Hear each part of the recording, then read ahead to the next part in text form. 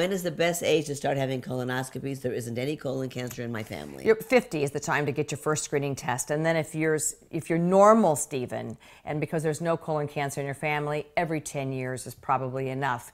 If there is colon cancer in your family, then you adjust accordingly. And then there is colon cancer in my family. So I get a colonoscopy every 3 years. But that's because my grandfather died of it, my father got it, I've already had a few abnormal colonoscopies, so I adjust accordingly. And that's what I think personalized medicine is all about. Yeah. You have to know your own risk factors. Both no risk factors for men and women, it's 50. Right. Good. Well, that's good.